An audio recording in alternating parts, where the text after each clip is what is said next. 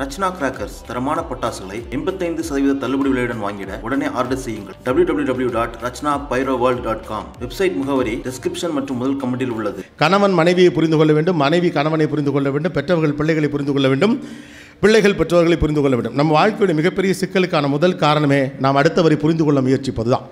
நமக்கு சின்ன வயசுலேயே சொல்லிக் கொடுத்துருக்கக்கூடிய ஒரே ஒரு விஷயம் என்னென்னா, கணவனோ மனைவியோ இருந்தால் போகிற இடத்துல புரிஞ்சு நடந்துங்க. பெண்ணுக்கு சொல்லக்கூடிய முதல் முக்கியமான வார்த்தை என்ன? போகிற இடத்துல புரிஞ்சு நடந்துங்க. ஆண் பிள்ளைகளுக்கு இதை சொல்கிறதே கிடையாது. ஏன்னா ஆணுக்கு பெருசாக புரிஞ்சுக்க முடியாது, அவனுக்கே தெரியும். அதனால் ஆண்கள்கிட்ட பெருசாக அதை சொல்லவே மாட்டாங்க. ஒரு டீ கடையில் போய்ட்டு ஒரு ஆண் டீ மாஸ்டர் இருக்காருன்னு வச்சுங்களேன், 2 டீ, ஒன்று சக்கரை தூக்கலாம், இன்னொன்றில் ஸ்ட்ராங்கான்னு மட்டும் சொல்லுங்களேன், ரெண்டையுமே மாற்றி தான் அவர் போடுவார். ஒரு டீ சக்கரை தூக்கலாக கொடுனா கொடுத்துருவாப்புல, 2 டீயை நீங்கள் சொல்லி மாற்றினீங்கன்னா குழப்பி விட்டுருவாப்புல. ஆணுக்கு அது புரியாதுங்கனால என்ன சொல்லிடுவாங்கன்னா, பெண்ணுக்கிட்டே போய் சொல்லிவிடுவாங்க, போகிற இடத்துல புரிஞ்சு நடந்துக்க, கணவரை புரிந்துகொள், மாமியாரை புரிந்துகொள், நாத்தனாரை புரிந்துகொள், மனிதர்களை புரிந்துகொள் என்பதுதான் இந்த உலகத்தின் ஆகப்பெரிய தத்துவமாக நம்பப்படுகிறது. 2வது, மனிதர்களை புரிந்து கொள்வது மூலம் நமக்கு ஒரு ஈகோ தோணுது, எனக்கு அவர் நல்லா புரியும். நல்ல ஆதர்ச தம்பதிகளுக்கான அடையாளம் என்று நாம் எதை சொல்லுகிறோம்? இருவரும் ஒருவரை ஒருவர் நன்கு புரிந்தவர்கள். ஆக்சுவலாக சொல்லப்போனால் நன்கு புரியாதவர்கள் தான் நல்ல தம்பதிகள். நன்கு புரியாதவர்கள் தான் நல்ல தம்பதிகள். புரியாதப்ப நீங்கள் ஒத்துமையாக இருந்தால் தான் தம்பதியே. தாம்பத்தியம்ங்கிறதே புரியாத போது ஒத்துமையாக இருப்பது தான். புரிந்து கொண்டு போத பிறகு நீங்கள் ஒத்துமையாக இருந்தால் என்ன, ஒத்துமையாக இல்லாட்டி என்ன? உண்மையாக சொல்லப்போனால் ஒரு மனுஷன் நீங்கள் முழுசாக புரிஞ்சுக்கிட்டீங்கன்னா அவரை விட்டு போயிடுவீங்க, அவ்வளவுதான், சோழி முடிஞ்சு போயிடும். மனிதனை மனிதன் புரிந்து கொள்ள முயற்சிப்பது தான் வாழ்வின் சுவாரஸ்யமே ஒழிய முழுமையாக புரிந்து கொள்வது அல்ல. நமக்கு அப்படி சொல்லி கொடுத்துருக்காங்க. இதற்கு பின்னணியில் இன்னொன்று என்ன இருக்குன்னு கேட்டால், ஆண் எப்படி வேணாலும் நடந்துக்குவான், நீ அவனை புரிஞ்சுக்கிட்டு அட்ஜஸ்ட் பண்ணிக்கங்கிற வார்த்தையை நம்மகிட்ட திரும்ப திரும்ப சொல்லியிருக்காங்க. உங்கள் பிள்ளைகள்கிட்ட பற்றி நீங்கள் சொல்லல, அதுங்க கேட்குறலையே, அவர் புரிஞ்சுக்க கூடாதான் உங்கள் பிள்ளைங்க உங்கள்கிட்ட சண்டைக்கு வராங்க. ஸோ கால் 2 kids கிரிஞ்சுன்னு சொல்கிறது, பூமர் அங்கிள்னு சொல்கிறது யாரை சொல்கிறாங்க தெரியுமா? போகிற இடத்துல புரிஞ்சு நடந்துக்க, என்ன புள்ள வளர்த்துருக்க, நாளைக்கு என்னை கேட்டுருவாங்க, உனக்கு சமைக்க தெரியலையான்னு சொல்கிறப்ப இவங்க சொல்லிடுவாங்க, இந்த மாதிரி கிரிஞ்சாலாம் பேசாத போயிட்டேன்னு சொல்லிட்டு அது கொரியன் சீரிஸ் பார்க்க போயிடும். சரிதானே? அப்போ ஒரு பெண் தானாக எல்லாவற்றையும் கற்றுக்கொண்டு அவளே அடங்கி போக வேண்டும் என்ற அடிப்படையிலிருந்து சொல்லப்பட்ட வார்த்தை தான் இந்த புரிந்து கொள்ளுன்னு. இன்னும் சொல்லப்போனால் புருஷ முண்டாட்டிக்கு நடுவில் சண்டை வர்றதுக்கான காரணமே இந்த புரிதல் தான். நமக்குள்ளே எந்த சண்டையுமே கிடையாது. அவருக்கு அந்த பொண்ணை பிடிச்சிருக்கு, அவங்களுக்கும் அவரை பிடிச்சிருக்கு, 2 பேரும் அன்புக்குரியவராக இருக்கிறார்கள், நல்ல லைஃப் ஸ்டைல் இருக்குது, அப்புறம் சண்டை வருது அப்படின்னா சண்டை பிரச்சனையினால் வர்றதில்லை. நான் உன்னை ஒரு மாதிரி புரிந்து வைத்திருக்கிறேன். என் கணவருக்கு இந்த விஷயத்தில் கோபம் வரும், இந்த விஷயத்தில் மகிழ்ச்சி அடைவார், இந்த விஷயத்தில் எரிச்சல் அடைவார், இந்த உணவு அவருக்கு பிடிக்கும், இந்த உறவு அவருக்கு பிடிக்காது என்று அவருக்கு நம்ம புரிஞ்சு வச்சுருக்கோம். அவர் என்றைக்கு நம்முடைய எதிர்பார்ப்புக்கு புறம்பாக நடந்து கொள்கிறாரோ அன்றைக்கு ஒரு ஈகோ இடிக்கிறது. நான் உன்னை இப்படி புரிந்து வைத்திருக்கிறேன், ஆனால் என்னுடைய புரிதலுக்கு மாறாக நீ நடந்திருக்கிறாய் அப்படின்னா என்னுடைய புரிதல் தவறான, எனக்கு என் மேலே இருக்க கோபத்தில் தான் என்ன திடீர்னு புதுசா அப்படின்னு கேள்வி கேட்குறீங்க. புதுசாக வித்தியாசமாக கோவப்படக்கூடாதா? அந்த ஆளுக்கு திங்கக்கிழமை காலையில் 9 மணிக்கு தான் கோவம் வரும்னு ஏதாவது ரூல்ஸ் இருக்கா என்ன? ஆண் பொருட்டு இந்த உலகத்தை அமைக்க வேண்டிய என்ன கட்டாயம் இருக்கிறது? ஏன் அது பெண் பொருட்டும் இருக்கக்கூடாது?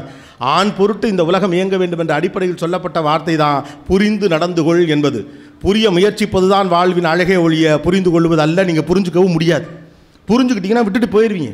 ஒரு மனுஷனை கம்ப்ளீட்டாக புரிஞ்சுட்டு அவரை விட்டுட்டு போயிடுவீங்க. எல்லாம் நல்லது கெட்டதும் புரிஞ்சிடும். மனுஷனுடைய கிரே ஷேடு வரைக்கும் தான் புரியணும். பிளாக் அண்ட் ஒயிட்டாக எல்லாம் தெரிஞ்சு போச்சுன்னா அவன் அவ்வளோ கெட்டவனாக தெரியும். இல்லை இவ்வளவு நல்லவனா இவனோட வாழ முடியாது, ரொம்ப நல்லவனோட வாழ முடியாது, ரொம்ப கெட்டவனோட வாழ முடியாது. நடுவாந்திரமாக ஒரு கேரக்டர் இருக்குது, புரிஞ்சும் புரியாமலும், தெரிஞ்சும் தெரியாமலும், குழப்பமும் இல்லாமல். 80 வயசில் பாட்டி, 85 வயசில் தாத்தா கிடையா கடந்து செத்து போகிறார். செத்து போன தாத்தா கொண்டு போய் இடுகாட்டில் அடக்கம் செய்து விட்டு மறுநாள் எல்லாம் அந்த சம்பாஷணைகள் இந்த வேலைகள் எல்லாம் முடிந்து ஆசுவாசமாக அந்த கிளவிக்கிட்ட பேர பிள்ளைங்க ஒரு 10-12 உட்காந்துக்கிட்டு தாத்தாவை பற்றி ஏதாவது சொல்லுங்கள் அப்படின்னு கேட்க ஆரம்பிக்குதுங்க. தாத்தாவை பற்றி பேச ஆரம்பிக்கிறார் அந்த பாட்டி. 8 புள்ள பெற்று அந்த பிள்ளைகளுக்கெல்லாம் புள்ள பிறந்து 16-17 பேரம்பேத்தி எடுத்து 85 வயதில் இறந்து போனவருடைய மனைவி 80 வயதில் உட்கார்ந்துருக்கிற கிளவி, வெயிட்டிங் ஃபார் நெக்ஸ்ட்டு. அவங்க அவரை பற்றி அழகாக சொல்கிறாங்க. அவர் நல்ல மனுஷன், ஃப்ரெண்ட்லியாக இருப்பார், அன்பாக பழகுவார், அந்த காலத்தில் எனக்கு அவ்வளோ சுதந்திரங்களை கொடுத்தார், அந்த காலத்தில் அவர் எனக்கு இதெல்லாம் செஞ்சார் பண்ணார், எனக்கு இதெல்லாம் பிடிக்கும், அதெல்லாம் செஞ்சு கொடுத்தாரு, எல்லாம் பண்ணார் போனார், எங்களுக்குள்ள நல்ல தாம்பத்தியம் இருந்தது, 8 பிள்ளைகளை பெற்றெடுத்தோம், இன்றைக்கு 16 பேர பிள்ளைகளை பெற்றெடுத்துருக்கோம், எல்லாம் சொல்லி முடிச்சுட்டு அந்த பாட்டி சொல்லுது, என்ன ஒன்று அந்த மனுஷனை புரிஞ்சிக்கவே முடியாது. எது 8 பிள்ளை பெற்று 16 பேரம்பேத்தி எடுத்து கொண்டு அடக்கம் பண்ணிட்டு வந்த பிறகு சொல்கிறாங்க புரிஞ்சிக்க முடியலேன்னு. உங்களுக்கு 85 வயசில் தான் புரியும்னா நான் ஒன்றும் பண்ண முடியாது. கேட்குறவன் கேட்டுக்க, கேட்காதவன் போ. நான் என்ன பண்ணேன்? புரியப்படாத வாழ்க்கையை புரிஞ்சிருச்சு. Life will be very boring. Life partner உங்களுக்கு புரிஞ்சிருச்சுன்னா, ஒரு ரிலேஷன்ஷிப்பில் உங்களுடைய பாய் ஃப்ரெண்டே உங்கள் கேர்ள் ஃப்ரெண்டே உங்களுக்கு புரிஞ்சிருச்சுன்னா அப்புறம் என்ன சுவாரஸ்யம் இருக்குது? அவர் இப்போது இதுதான் செய்வார் என்பது உங்கள் ஈகோ. ஒரு மனிதனை நான் முழுமையாக புரிந்து வைத்திருக்கேன் என்பது ஈகோ. மனிதரை புரிந்து கொள்ளவே முடியாது என்பதுதான் உண்மை. ஒரு மனிதரை முழுமையாக புரிந்து கொள்ள முடியாது என்பது எப்போது புரிகிறதோ அப்போது வாழ்க்கை புரிந்துவிடும். அவ்வளவுதான். லைஃப்பை நீங்கள் புரிஞ்சிக்கவே முடியாது. அப்படிதான் சுவாரஸ்யமே. நான் நிகழ்ச்சி தொடங்கின காலகட்டத்திலலாம் பார்த்தீங்கன்னா ஆரம்பத்தில் 1 வருடம் ரொம்ப தடுமாற்றமாக இருந்தது. அப்போ என்னுடைய பயிற்சியாக நான் நினைத்து கொண்டிருந்த விஷயம் என்னென்னா, நம்ம பழகணும். பார்க்குற மூஞ்சியை பார்த்தாலே கண்டுபிடிச்சோம், இந்த முகம் பேசும், இந்த முகம் பேசாது. இப்போ உங்களுக்கே வந்து அனுமானம்லாம் இருக்கும்ல, அவர் பாரு டப்புன்னு தூக்கி வேறு மைக் இங்கே கொடுப்பாரு, அவருக்கு தெரியுமியா 10-15 வருஷம் அந்த ஷோ நடத்துறான்ல, அவனுக்கே தெரியும் இவங்கள்ட்ட கொடுக்க அவன் கரெக்டாக பேசுவான் அப்படின்னு நீங்களே கூட நம்பக்கூடும். நானும் அதை நம்பினேன். முதல் ஒரு இடத்தில் என்னுடைய பயிற்சியாக நான் நினைத்து கொண்டது, நமக்கு ஒரு அனுபவத்தை நாம் கிரியேட் பண்ணிக்கணும். என்ன செய்யணும் அப்படின்னா, எந்த முகத்தை பார்த்தா அது பேசும், எந்த முகம் பேசாத நம்ம கண்டுபிடிக்க தெரியணும். அப்படிப்பட்ட ஒரு அறிவாளியாக நாம் மாற வேண்டும், மனிதர்களை புரிந்து கொள்ள வேண்டும், சமூகத்தை சேர்த்து புரிஞ்சுக்கணுமான்னு கேட்டார்ல. சமூகத்தில் வந்திருக்க 50 பேரை புரிஞ்சுக்கிறதுக்கு நான் ட்ரை பண்ணேன். 15 வருஷமாக ட்ரை தான் பண்ணிட்டு இருக்கேன், இன்னும் முடியலை. அப்போ நான் என்ன நம்ப ஆரம்பிச்சேன்னா, ஓரிரு வருடங்களுக்கு பிறகு எனக்கு ஒரு தோன்றல் வந்தது, இந்த முகம் பேசும், இந்த முகத்தில் இருக்கக்கூடிய கண் துடிக்கிறது, காது துடிக்கிறது, ஆள் ஒரு மாதிரி பார்த்தா மப்பா இருக்காப்புல, நல்லா பேசுவாப்புல அப்படின்னு நான் நம்ப ஆரம்பித்தேன். ஆனால் 6 மாதத்துக்குள்ளே நம்பிக்கை ஓய்ந்தது. நிகழ்ச்சி முழுக்க கடைசி வரைக்கும் பேசாத மனுஷர் கடைசி 5 நிமிடத்துலேயே கையை தூக்கி கெஞ்சிய போது ரொம்ப நேரமாக அந்த மனுஷன் பேச ட்ரை பண்ணுறாரு, யாரும் மைக் கொடுக்கலேன்னு கொடுங்க அப்படின்னு நானாக ரெக்வஸ்ட் பண்ணி கஷ்டப்பட்டு ஒருத்தட்ட கூட்டினா 3 மணி நேரம் நடந்த ஷோவை மடைமாற்றம் செய்தார் அந்த ஒற்றை மனிதர். அப்போது தெரிஞ்சிச்சு எந்த மனுஷன்லேருந்து என்ன விஷயம் வரும்னு தெரியாது. அப்போ நான் ஹம்பிளாக ஒரு முடிவு பண்ணேன், மனிதர்களை புரிந்து கொள்ள முயற்சிக்கக்கூடாது. எந்த பூத்துலேருந்து எந்த பாம்பு வரும்னு தெரியவே தெரியாது, யாரிடம் என்ன கருத்து இருக்கிறதுன்னு தெரியாது, எவரிடம் என்ன அறிவு இருக்கிறதுன்னு தெரியாது, எவரிடம் எந்த புத்திசாலித்தனம் இருக்குன்னு தெரியாது. இப்போ நீங்கள் புரிஞ்சுக்க முயற்சி பண்ணிங்கன்னா நீங்கள் ஜட்ஜ் பண்ண ஆரம்பிச்சிருங்க. பீப்புளை புரிஞ்சுக்க ஆரம்பிச்சிட்டிங்கன்னா எல்லாத்தையும் ஜட்ஜ் பண்ணுவீங்க. என் மாமியார் கோபக்காரி, குணக்காரி கிடையாது. 15 வருஷம் கழிச்சு எல்லா பிரச்சனையும் சோழியெல்லாம் முடிச்சு விட்டு, குடும்பத்தெல்லாம் பிரித்து விட்டு, அடியோ அடின்னு அடித்து தெருவெல்லாம் நாரி எல்லாம் முடிஞ்சு 15 வருஷம் கழிச்சு ஏதோ ஒரு நாள் என் மூத்த மருமக மாதிரி ஆகாதென்று யாரோ ஒருவரிடம் உங்கள் மாமியார் சொல்ல கதையை 15 வருஷம் கழிச்சு அந்த பைத்தியம் வந்து சொல்லி தொலைய நம்மட்ட. சண்டை நடக்கிறப்பெல்லாம் சும்மா இருப்பாங்க. 15 வருஷம் கழிச்சு உன் மாமியார் நீ கல்யாணம் பண்ணி வந்தப்போ சொன்னிச்சு 10ஆம் நாள் என் குடும்பத்தோட கொலை விளக்கு வந்துட்டா, இனி நான் நிம்மதியாக சாவேன்னு சொன்னாங்க உங்கள் மாமியார். அப்படிப்பட்ட ஒரு பொண்ணாக உன்னை அவங்க பார்த்தாங்கன்னு எப்போ சொல்கிறாங்க? 15 வருஷத்துக்குள்ளே எல்லா சண்டையும் முடிஞ்சு போச்சு. இப்போ என்ன ஆச்சு? இப்போ சொல்கிறாங்க. இப்போ ஓடி போய் அழுது ஏதாவது நடக்க போதா என்ன? ஒன்றும் நடக்க போகிறதே கிடையாது. காரணம் என்ன? இந்த 15 ஆண்டுகளில் 2 பேருக்கும் நடந்த பிரச்சனை, மாமியாரை புரிந்து கொள்ள மருமகள் முயற்சித்ததும் மருமகளை புரிந்து கொள்ள மாமியார் நினைத்ததும் தான். இது ஒரு அறிவின் கூற்றென்று நாம் நம்பிக்கொண்டே இருக்கிறோம். வாழ்க்கையில் சில விஷயத்தில் அப்படியே விட்டுறணும். அவன் அப்படி தான் ஏன் அப்படிம்பாங்க. அது ரொம்ப அல்பமான வார்த்தை மாதிரி தோணும், ரொம்ப சொற்பமான அர்த்தம் இல்லாத முட்டாள்தனமான வாக்கு போல் தோணும். அவன் அப்படி தாங்க சில நேரம் பைத்தியக்காரத்தனமாக பண்ணுவாப்புல, அந்த மனுஷன் அப்படி தான் இருப்பாப்புல, திடுக்குன்னு நாய் மாதிரி விழுவான். அப்படிலாம் சில வீடுகளில் நம்முடைய வார்த்தைகள் இருக்குது. நம்முடைய பாட்டிமார்கள், சித்திமார்கள், அம்மாக்கள், அத்தைகள் சொன்ன வார்த்தைகள்லாம் இப்போ நமக்கு தப்பாக தெரியுது. ஃபர்னிஷ்டாக இல்லை, I know my boy, I know my காய் அப்படிங்கிறது இப்போ நமக்கு பெரிய விஷயமாக தெரிகிறது. அவங்களுக்கு ரியாலிட்டியில் ஒன்று புரிஞ்சிருச்சு. நம்மை விட நெருக்கமான தாம்பத்திய வாழ்க்கை வாழ்ந்தது கூட ஒரு காரணமாக அவர்களுக்கு இருக்கலாம். மனிதனை முழுமையாக புரிந்து கொள்ள முடியாது. ரிலேஷன்ஷிப்பில் மட்டும் இல்லை, ஃப்ரெண்ட்ஷிப்களை முழுமையாக புரிந்து கொள்ள முடியாது. நீங்கள் நண்பர்களை புரிஞ்சுக்கிறதுனால தான் டெஃபினேஷன்ஸ் கிரியேட் பண்ண பார்க்குறீங்க. Who is good? ஒரு ரிலேஷன்ஷிப்லேயே நம்ம என்ன செய்ய ட்ரை பண்ணுறோன்னு கேட்டால், we are trying to understand people. இந்த அண்டர்ஸ்டாண்ட் பண்ண ட்ரை பண்ணுறதுனால டெஃபினேஷன்ஸ் கிரியேட் பண்ண பார்க்குறோம். யார் நல்ல நண்பன் ஒரு டெஃபினேஷன் கிரியேட் பண்ண பார்க்குறோம். யார் நல்ல உறவுக்காரரும் ஒரு டெஃபினேஷன் கிரியேட் பண்ண பார்க்குறோம். கஷ்டத்தில் வரும் உறவுகளே சிறந்த உறவுகள்னு ஒரு கருத்தை சொல்லி பார்க்குறோம். யார் ஒருவன் துன்பமான நேரத்தில் உன்னோடு துணை நிற்கிறானோ அவனே நல்ல நண்பன் அப்படின்னு சொல்ல பார்க்குறோம். இதெல்லாம் எங்கேருந்து வருது? புரிதலிலிருந்து வருகிறது. ஒரு நண்பன் என்றால் இப்படித்தான் இருக்க வேண்டும் என்ற ஒரு புரிதல் வருகிறது. என்னுடைய நண்பர்கள் வட்டத்தில் இப்போ என்ன எடுத்துக்கிட்டிங்கன்னா, பெருசாக நான் நல்லது கெட்டதுக்கு போனதே இல்லை. என்னுடைய கெரியரை நான் ஸ்டார்ட் பண்ண காலகட்டத்திலேருந்து ஒரே போராட்டம் தான். ரிப்போர்ட்டிங்னு ஒரு கெரியர் நீங்கள் ஸ்டார்ட் பண்ணுறப்ப நல்ல நாள் பெரிய நாள் எல்லாத்துலேயும் நீங்கள் வேலையில் தான் இருக்கணும், வீட்டுக்கு போகவே முடியாது. ஊரெல்லாம் தீபாவளி கொண்டாடிட்டு இருக்கப்போ ஊரெல்லாம் எப்படி தீபாவளி கொண்டாடுறதுன்னு எதிர்த்து டிவி நியூஸில் போட்டுக்கிட்டு போனாங்க. ஊரெல்லாம் பொங்கலுக்கு பஸ்ஸில் போயிட்டு இருக்கப்போ பொங்கலுக்கு போகிறதுக்கு பஸ்ஸில் போகிறதுக்கு எவ்வளோ சிரமப்பட்டு போகிறாங்க. நான் பஸ்ஸில் எல்லாத்தையும் ஏறி பாதி தூரம் விழுப்புரம் வரைக்கும் 10 பஸ்ஸு பிடிச்சி இவ்வளோ கஷ்டப்பட்டு மக்கள் ஊருக்கு போகிறாங்கன்னு திரும்ப ஏதோ ஒரு வழியாக வந்து சேரும். வேலை மட்டுமே பார்த்துக்கொண்டு இப்படி ஒவ்வொரு கட்டத்துலையும் நம்ம வளர்ந்து ஒரு பொசிஷனுக்கு நம்ம வர்றோம். அப்போது இப்படி வாழ்க்கையில் நம்ம கஷ்டப்பட்டு வந்துக்கிட்டு இருக்க காலகட்டத்தில் பார்த்திங்கன்னா, என்னுடைய நண்பர்கள் வட்டத்தில் பெரிதாக யாருடைய திருமணத்துக்கு நான் போனதே கிடையாது. அவங்களுடைய வீட்டு ஃபங்க்ஷனுக்கு போனதே கிடையாது. கிரகப்பிரவேசங்களுக்கு போனதே கிடையாது. ஒரு நல்ல விஷயம் போனதே கிடையாது. ஆனால் ஏதோ ஒரு இடத்துல உள்மனம் அழுத்தம், அவர்களுக்கு ஆபத்தோ பிரச்சனை என்று வருகிற போது ஆளாக நாங்கள் நிற்பேன். எங்கள் அப்பா எனக்கு அடிக்கடி சொல்வார், நீ நல்லதுக்கு நிற்கலானாலும் அல்லதுக்கு நிற்கணும் அப்படிம்பார். அப்போ நல்லதுகளில் கலந்து கொள்ளாத நண்பன், உங்களுடைய திருமண வீட்டு வரவேற்பு நிகழ்ச்சியிலே முதல் வரிசையில் உட்காராத உங்கள் நண்பன் கெட்ட நண்பனா? உங்களுடைய சுபகாரியங்களில் கலந்து கொள்ளாத ஒரு நண்பன் கெட்ட நண்பனா? சில பேர் காசு கொடுத்து நிற்பான், சில பேர் ஆளாக வந்து நிற்பான். எவனுக்கு என்ன முடியுதோ அப்படி நிற்பான். மனுஷனாக ஏற்றுக்குங்க, புரிஞ்சுக்கிட்டு அவன் இப்படி தான் இருக்குன்னு நிர்பந்திக்காதீங்க, அது பெரும் தொந்தரம். மனுஷனாக இருக்க விடுங்க. அவன் அப்படி தான் இருப்பான். கோபக்காரன் தான், குணங்கெட்டவன் கிடையாது. இந்த உலகத்துலேயும் கோபக்காரனுக்கு கெட்ட பேர். அது எல்லாரும் குணமானா இருக்கணும். என்ன லாஜிக் இது? கெக்கேன்னு ஒருத்தர் சிரிச்சுக்கினே இருக்கணுமா என்ன? ஒருத்தர் பேசிக்கிட்டே இருக்கணுமா என்ன? இது எல்லாமே நம்முடைய ஒப்பீனியன் மேக்கிங்க்கு பயனுள்ளதாக இருக்குது. நான் ஒரு ஒப்பீனியனை மேக் பண்ணுறதுக்கு, ஒரு ஒப்பீனியனை நான் சொல்கிறதுக்கு, நான் ஜட்ஜ் பண்ணுறதுக்கு எனக்கு சௌரியமாக இருக்கிறதுனால புரிந்து கொள்ள முயற்சித்து கொண்டே இருக்கிறோம். இதனால தான் ஒப்பீனியன்ஸ் கிரியேட் ஆகிட்டே இருக்குது. கோபம் உள்ளவன்லாம் கெட்டவன், இவன்லாம் நல்லவன், சிரிக்க பேசுகிறவன் இப்படிப்பட்டவன், இவன் சிந்தனைக்காரன், இவன் எப்போதும் படித்து கொண்டிருப்பான். இப்போ உங்களுக்கே ஒரு ஒப்பீனியன்லாம் இருக்கும்ல. கோபிநாத் நீங்கள் வெளியிலேருந்து புரிஞ்சுக்கலாம் ட்ரை பண்ணுவீங்க. அந்த புரிதலில் பல விஷயம் சொல்லட்டா? கோபிநாத் வீட்டில் 100 கோட்டுகள் வைத்திருப்பார். இருக்கா இல்லையா? அந்த ஆள் தூங்குறப்பே கோட் போட்டுக்கு தான் தூங்குவான். அவன் ஒரு கோவக்காரன். இங்கே இருக்கக்கூடிய எல்லா புக்கையும் படித்தது அதெல்லாம் கரைச்சி குடித்தவன். அதெல்லாம் ஒன்றும் கிடையாது. அதெல்லாம் ஒன்றும் கிடையாது. நான் தனியாக லைப்ரரி வச்சுருக்கேன். எனக்கு ரொம்ப ஆசை. ஒவ்வொருத்தருக்கும் வளர வளர ஒன்று ஒன்று செஞ்சுக்கணும்னு ஆசைப்படுவாங்க. ஒவ்வொருத்தருக்கும் அவங்களுக்கு பிடிச்ச துறையில் ஏதோ பிடிக்கும். நம்ம ஒரு 1000 புத்தகமாவது வச்சு ஒரு லைப்ரரி வச்சு பண்ணணும்டா அப்படின்னு. அப்போ அப்படி நான் வாங்கின புத்தகம், சேர்த்த புத்தகம், எனக்கு பரிசீலிக்கப்பட்ட புத்தகங்கள், நான் என் ஃப்ரெண்ட்ஸ் வீட்டிலேருந்து ஆட்டையை போட்டுட்டு வந்த புத்தகங்கள், எங்கிட்ட இருந்த எக்கச்சக்கமான புத்தகங்கள் இருக்குது.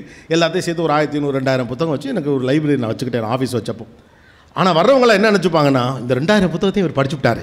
ஏன்னா கோபிநாத் வருஷம் முழுக்க பேசினே இருக்காரு, அதனால் இவருக்கு இது எல்லாம் தெரியும். இது உங்கள் ஒப்பீனியன். கோபிநாத்தை நீங்கள் புரிந்து கொள்ள முயற்சிப்பது. கோபிநாத்தை நீங்கள் புரிஞ்சுக்க முயற்சிக்காதீங்க. நான் தான் உங்கள் பொண்டாட்டியை புரிஞ்சுக்காதீங்கிறேனே. நீங்கள் என்னத்துக்கு சம்மந்தம் இல்லாமல் கோபிநாத்தை புரிஞ்சுக்கணும். அந்த புரிதலில் தான் வந்த உடனே கேட்பாங்க, சார் கோட் போட்டு வரல எது இன்றைக்காவது பரவாயில்ல, நம்ம தாசில்தார் வந்து ஏதோ என்னை கூட்டிகிட்டு வந்துட்டார். சில நேரத்துலலாம் 5:30 மணிக்கு அரை இருட்டில் இறங்குறப்ப, சார் உங்கள் கோட் எங்கே வாங்கி, எவ்வளோ ஆத்திரமாக இருக்கும் யோசிச்சு பாருங்கள். பல்லு விளக்காமல் வணக்கம் சொல்லாமல் வாயை மூடிட்டு வந்துட்டு இருக்கோம். நம்மகிட்ட உங்கள் கோட் எங்கே? அப்போ நான் ட்ரெயினில் கோட் போட்டு வந்தேன்னு நினச்சா அப்புறம் டிடிஆர் யார், நான் யார்? This is your understanding. We guys are trying to understand people. By that, we are satisfying our own ego. இதன் வழியாக நம்முடைய ஈகோ நம்ம திருப்திப்படுத்திக்கிறோம். எனக்கு இன்னாரை தெரியும், இவரை புரியும், என் கணவர் என்னை போல புரிந்தவர்கள் யாரும் இல்லை. உங்களுக்கும் உங்கள் நாத்தனாருக்கு என்ன சண்டை யோசிச்சு பாருங்கள். there is a warrior called நாத்தனார் at every home. மாமியார் பிரச்சனைலாம் இப்போ முடிஞ்சு போச்சு, அது ஓல்டு எபிசோட். இப்போலாம் ஒன்லி நாத்தனார் ப்ராப்ளம். ஓகே, இந்த பிள்ளைங்களாம் அம்மாக்களுக்கெல்லாம் பயம் வந்துருச்சு. இந்த பிள்ளைங்க கொண்டுக்கிட்டு போயிடுவாளுவா, இருக்கதையும் கூட அத்துக்கிட்டு போயிடும். பயல்களும் முழுக்க முழுக்க அந்த பக்கமாக போயிடுறானுங்க. அதனால் அனுசரித்த மேனிக்கு இருந்துக்குவோம். நாம் கொஞ்சம் மருமகளோடு அனுசரணையாக இருந்தால் தான் மகனோடு சேர்ந்து இருக்க முடியும். அப்போ அம்மாக்களுக்கு பயம் வந்துருச்சு. நாத்தனார்களுக்கு அந்த பயம் இல்லை. அவங்க தான் திரும்ப நம்ம இன்னொரு வீட்டுக்கு போயிடறாங்களே, என்ன இருந்தாலும் அண்ணங்கார அவங்க தான் இப்போ சண்டைக்கு வராங்க உங்கள் கூட. உங்களுக்கு ரொம்ப தெரியுமா, எங்கள் அண்ணனுக்கு இது பிடிக்காது, எங்கள் அண்ணனுக்கு எல்லோ சாரியே பிடிக்காது, அதை கட்டிக்கிட்டு வாரீங்களே. இத்தனைக்கு எல்லோ சாரி எடுத்து காட்டி ஏங்க இதை கட்டிக்கிட்டு வரட்டுமா நீங்கள் கேட்டு அந்த ஆள் அதை பார்க்காமலே ஊன்னு சொல்லுவான். நீங்கள் கவனிச்சு பாருங்களேன். நீங்கள் என்னைக்காவது உன்னை காட்டி இதை கட்டிட்டு வருமானு கேட்கல, நோ சொல்லியிருக்காரன் கவனிங்க. இது வேண்டான்னு சொல்லவே மாட்டார். ஏன்னா வேண்டான்னு சொன்னாலும் நீங்கள் அதை தான் கட்ட போகிறீங்க. It is going to be your choice, nothing wrong about it, ரைட்டா? அப்போ we are trying to please some one in life. புரிதலின் வழியாக யாரையா ப்ளீஸ் பண்ண பார்த்துக்கிட்டே இருக்கும். அவருக்கு இது பிடிச்சிருக்கா செக் பண்ணிக்கிட்டே இருக்கும். லைஃப்பில் நீங்கள் ரொம்ப அது ஒரு டார்ச்சரஸ் ப்ராசஸ். நீங்கள் சொன்னீங்களே இப்போ 2K கிட்ஸ் எல்லாம் ரொம்ப கிரிஞ்சுன்னு சொல்கிறாங்க, இதெல்லாம் அவங்க கிரிஞ்சுன்னு சொல்கிறாங்க. ஒரு மனுஷனை புரிஞ்சுக்கிறதுக்கு எஃபர்ட் எடுத்துகிட்டே இருக்குது. என்னுடைய லைஃபோட பெரிய பகுதியை தின்னு கழிக்குது. ஒரு இது புரிஞ்சிருக்குமோ, இன்றைக்கி நான் செஞ்சு கொடுத்த தக்காளி தொக்கு இந்த ஆளுக்கு பிடிச்சிருக்குமா, விரும்பி தான் அவர் இதை ஃபேக்ட்ரியில் வச்சு சாப்பிட்ருப்பாரா, சாப்பிட்ருக்க மாட்டாரா, அந்த ஆள் அதை திறந்தே பார்க்காம குப்பனால் போய் பிரியாணி தின்ன விவகாரம் உங்களுக்கு தெரியவே தெரியாது. Life is so simple, don't try to complicate it. அவருக்கு நீங்கள் தக்காளி தொக்கு வச்சுங்கிற கதையே தெரியாது, ரைட்டா? நீங்கள் அதையே யோசிச்சுட்ருக்கீங்க. Because you are pleasing persons, pleasing people, அப்சஸிங் with people, because you are trying to understand. இது குழந்தை விஷயத்துலையும் இப்படி தான் இருக்குது. குழந்தைங்களை ரொம்ப புரிஞ்சுக்க முயற்சிக்கிறீங்க. இந்த பிள்ளைகள் உங்களுடைய காலம் முழுக்க இருக்குன்னு நினைக்கிறீங்க. 5-6 பிள்ளை பற்றப்ப இந்த எந்த பிரச்சனையும் இல்லை. அப்பாக்கெல்லாம் ஜாலியாக தெரிஞ்சாங்க. அவர் கூட சார் சொன்னார்ல, இது போக எங்கள் தாத்தா வேலைக்கும் போனார். அது மாதிரி 7-8 பிள்ளை பற்றப்ப எந்த பிரச்சனையுமே கிடையாது. அப்பாக்களுக்கு பயம் இல்லை, அம்மாக்களுக்கு பயம் இல்லை, குடும்பத்தில் எந்த பயமும் இல்லை. We never try to understand our own kids. அப்பாக்கள் ரொம்ப அசம்பந்தமாக அதை பேசுவார்கள். நமக்கு இன்றைக்கி பேச்சுப்படி பார்த்தா அது அப்பாக்கள் பொறுப்பில்லாதவர்களாக இருந்ததை போல தோன்று. இல்லை, அப்பாக்கள் நம்பிக்கையோடு இருந்தார்கள். நம்பிக்கை இருக்கிற இடத்துல தேவையில்லாமல் புரிந்து கொள்ள வேண்டும் என்ற எந்த அவசியமும் கிடையாது. புரிஞ்சுக்க முயற்சிக்கிறப்ப நீங்கள் ஈகோயிஸ்டிக்காக மாறிக்கிட்டே இருக்கீங்க. இவன் மூத்த பையன் 10ஆம் கிளாஸ் படிக்கிறான்னு சொல்லுவார் கரெக்டாக. இவன் 2வது 8ஆம் கிளாஸ் படிக்கிறான், கொஞ்சம் சுட்டி, அவ்வளோதான். அப்பாவுக்கு 2 பிள்ளைகளை பற்றி இவ்வளோ தான் தெரியும். 3வது பையனை பற்றி சொல்லலை. இவன் 6ஆம் கிளாஸ் படிக்கிறான், இதை நல்லா படிக்கிறான் போல் இருக்குது, புக்குவம் கைமா தான் தெரிகிறான் எப்போ பார்த்தாலும். இவங்க அம்மாவோடய சுற்றுறான். அவன் 4வது பையன், அது என்னன்னே தெரியல, அங்கேயே அடுப்பிலே கிடக்கிறான். இந்த 5வது பிள்ளை, ஏன்ப்பா நீ படிக்கிற அப்படிம்பார். அடுத்து 6வது இவன் பேர் குழம்பிடும். 6வது பிள்ளை பேர் இதுவான், 7வது பிள்ளை பேர் அது. 8வது இவன் ரவுடி பையங்க, வாத்தியார் அடிப்பான்.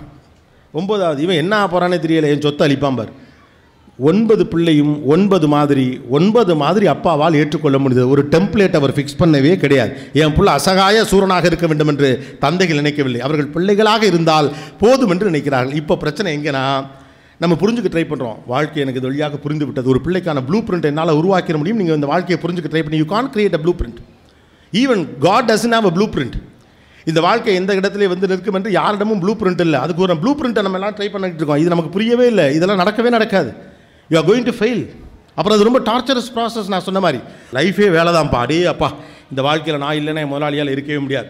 நான் மட்டும் இல்லை, என் குடும்பமே நடக்காது. நான் மட்டும் இல்லை, என்னுடைய ஆலையே நடக்காது. நான் மட்டும் இல்லை, இந்த ஸ்கூலே நடக்காது. நீங்கள் மட்டும் இல்லை, இந்த உலகமே நடக்காது. இன்றைக்கி நைட்டு நீங்கள் செத்துட்டா நாளை காலை உங்களை தூக்கி போட்டு வேலை நடந்துக்கிட்டே இருக்கு. அவ்வளோதான். இந்த செத்து போனவங்களாம் உங்களுக்கு யாரும் ஞாபகம் இருக்கா? எல்லா செத்த வீட்லேயும் இனிமேல் நான் என்ன பண்ண போகிறேன்னு சொல்லி தான் அழுவாங்க. மறுநாள் காலையிலேருந்து அவங்கவுங்க வேலையை பார்ப்பாங்க. நீங்கள் நினைப்பதைப் போல, நான் நினைப்பதைப் போல நீங்களோ நானோ இந்த உலகத்திற்கு முக்கியமானவர்கள் அல்ல. உலகத்திலே ஆக முக்கியம் நான் தான். எல்லாத்தையும் இழுத்து போட்டுக்கிட்டு அள்ளி போட்டுக்கிட்டு 40 வயசில் ஹார்ட் அட்டாக் வந்து சாகாதீங்க. இந்த நிமிடத்தை வாழ்வது எப்படி என்று வாழ பாருங்கள், அதுதான் மகிழ்ச்சி. இந்த நிமிடத்தை வாழ்வது எப்படி என்று பாருங்கள். ஒவ்வொரு நிமிடத்திலும் ஒவ்வொரு நொடியிலும் வாழ்க்கை உங்களை கடந்து கொண்டே போகிறது. நீங்கள் என்ன நினைக்கிறீங்க? எல்லாவற்றையும் மின்வழியாக நடத்துவது தான் பெர்ஃபெக்டாக இருக்க முடியும். நிறைய நிறுவனங்கள் வளர முடியாமல் போனதுக்கான காரணமாக தான் 100 கோடி ரூபா சம்பாத்தியத்துக்கு கம்பெனி வளர்ந்துட்ட பிறகு லாரியில் சரக்கு ஏறிச்சான்னு பார்க்குறதுல தொடங்கி பில் புக்கு ஒழுங்காக போயிடுச்சான்னு பார்த்து வாட்ச்மேன் ஒழுங்காக தூங்காமல் இருக்கானா நைட்டு டார்ச்சர் அடிச்சு பார்க்குற வரைக்கும் எல்லா வேலையுமே நீங்கள் பார்த்தா மனுஷரை நீங்கள் நம்பலன்னா எப்படி வளர முடியும்? அப்போ நம்ம நினச்சிட்டு இருக்கோம் நம்ம இல்லைன்னா உலகமே செயல்படாது. இந்த கணத்தில் வாழ்வதன் வழியாகத்தான் உங்கள் வாழ்க்கையை நீங்கள் கட்டமைத்துக்க முடியும். சின்ன வயசில் கஷ்டப்பட்டுட்டு பெரிய வயசில் சந்தோஷமாக இருக்கலாம்னு சொன்னால் யாரும் சந்தோஷமாக இருந்து நான் பார்த்ததே இல்லை. வாழும்போதே மகிழ்ச்சியாக இருக்கிறவன் தான் வயதான காலத்திலும் மகிழ்ச்சியாக இருப்பான்.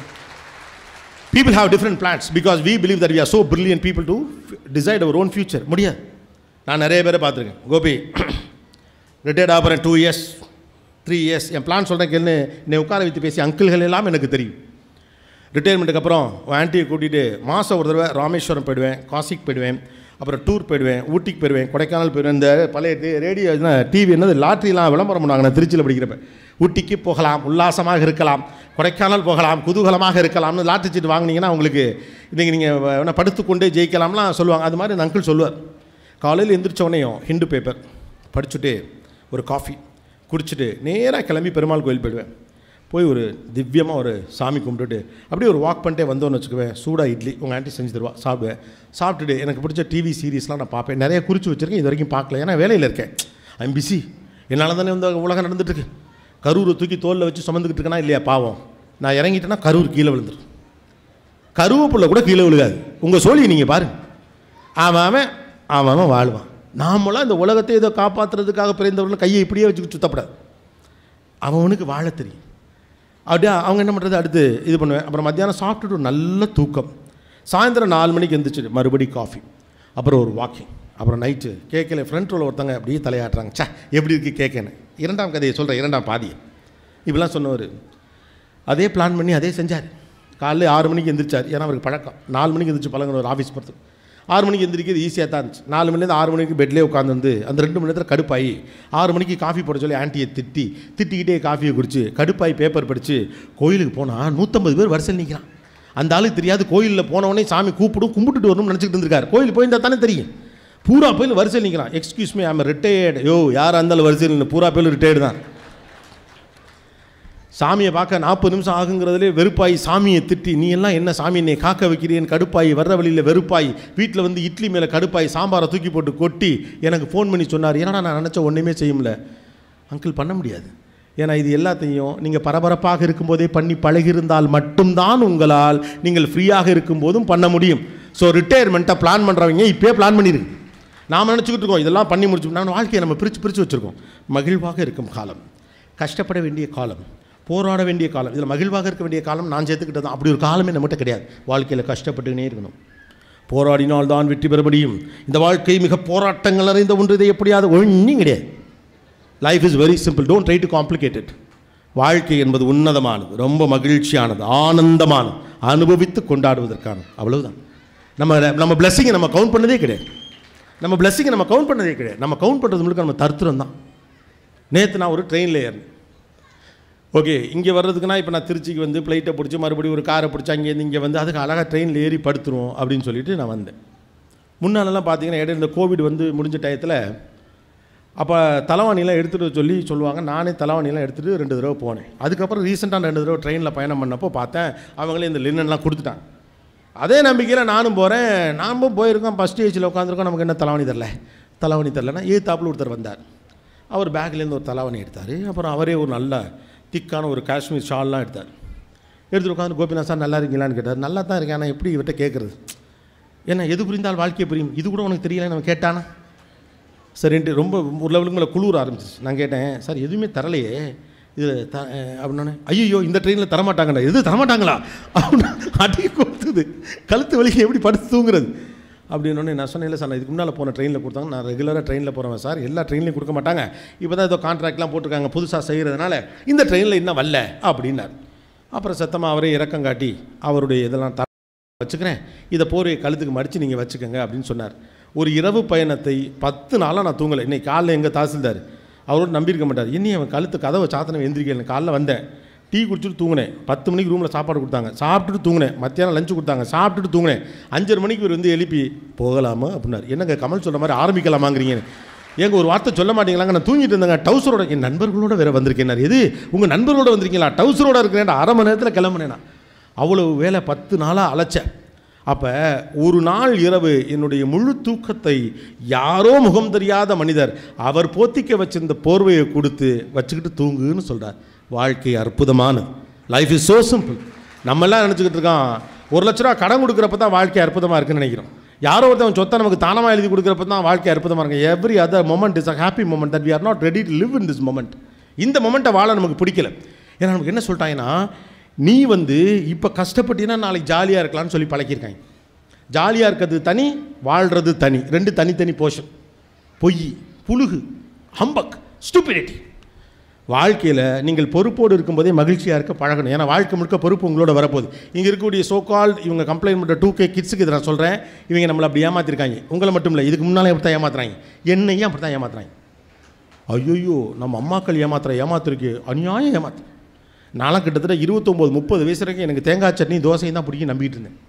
யோசிச்சு பாருங்கள், ஊரே அவரை போல் அறிவாளி உண்டாலாம் சொல்கிறாங்க நம்மளை. எங்கள் அம்மா சொல்லுவாங்க, ஒன்றும் தெரியாது அப்படிமா. ஃபோனில் யாராவது ஒருத்தர் பேசிட்டு பார், சார் நீங்கள் தமிழ்நாட்டோட சொத்து சார் அப்படின்னா, போட்ட பேண்ட் சூச்சியை நிறுத்துறியா, உனக்கு என்னடா படித்த நீம்பாங்க எங்கள் அம்மா. உலகத்துக்கு தான் நீங்கள் ஆள், வீட்டில் ஒன்றுமே கிடையாது. எங்கள் அம்மா கிட்டத்தட்ட ஒரு 30 வயசில் தான் எனக்கு தெரிஞ்சது எனக்கு தேங்காய் சட்னி பிடிக்கல. அது வரைக்கும் இந்த தேங்காய் சட்னி இட்லியும் தோசையுமே தின்னுக்கிட்டே தெரிஞ்சிருக்கேன். கார சட்னிலாம் ஹோட்டல் வைக்கல, நோ, ஏன்னா நமக்கு தேங்காய் சட்னி தான் பிடிக்கும். நம்மகிட்ட அப்படி தான் சொல்லியிருக்காங்க. இப்போ நமக்கு பிடிச்சதாக நான் நம்பிக்கிட்டு இருக்க பல விஷயம் நமக்கு பிடிச்சது கிடையாது, இவங்களுக்கு பிடிச்சது. அது பிஏ எக்கனாமிக்ஸாக இருக்கலாம், BE EEE இருக்கலாம், இல்லை டாக்டர் படிப்பாக இருக்கலாம், என்ன நம்ம கட்டிக்கப்புற பிள்ளையாக இருக்கலாம். எல்லாமே இவங்களுக்கு பிடிச்சது. இவங்க பிடிச்சதை இவங்க காலத்தில் இவங்களால் செய்ய முடியாதனால அவங்களுக்கு பிடிச்சது எல்லாம் நம்ம காலத்தில் நம்மளை செய்ய சொல்கிறாங்க. அப்போ வாழும்போது வாழாமல் அடுத்த தலைமுறையை வறுத்தெடுக்குது. இதற்கு பேர் வாழ்க்கையா? நான் டாக்டருக்கு படிக்க நினச்சேன், என்னால் முடியலை, நீயாவது படிச்சிரு. கொய்யால நீ படிச்சிருக்க வேண்டியதுனே, எதுக்கு என்ன படிக்க சொல்கிறேன்? அப்போ வாழ்க்கையை பற்றி நம்ம என்ன நினச்சிட்டு இருக்கோம், நான் முதல்ல கஷ்டப்படுவேன், அடுத்த தலைமுறை வந்து அதை சரி பண்ணும். இதுதான் நம்ம குடும்பத்தோட பிரச்சனை. அவங்க பிள்ளைங்க நீங்கள் சொல் பேச்சை ஏன் கேட்கலாம், அவனுக்குன்னு ஒரு வாழ்க்கை இருக்குது நம்ம நம்புகிறான். நீங்கள் நினைக்கிறீங்க என் கனவுகளை பிரசவிக்க வந்த பிள்ளை நீ நினைக்கிறீங்க நான் உன்னை கஷ்டப்பட்டு ஆளாக்கினே போனேன், என்னுடைய ஆசைகள் நிறைவேற்றவில்லையா, நான் சொல்கிற பிள்ளையை கல்யாணம் பண்ணிக்க மாட்டியா, நான் சொல்கிற படிப்பை நீ படிக்க மாட்டியா, நான் சொன்ன மாதிரி வீடு கட்ட மாட்டியா, வீட்டு வாசல் இப்படி வைக்க மாட்டியா, நான் சொன்ன காரை வாங்க மாட்டியா, அப்போ நான் எப்படா வாழ்றது? ஓம் பிள்ளை வந்து உன்னை வாழ வைப்பான். இப்போ இருக்க பசங்களுக்கு தெளிவாக தெரியும், நம்ம பிள்ளையெல்லாம் நம்மளை வாழ வைக்காது.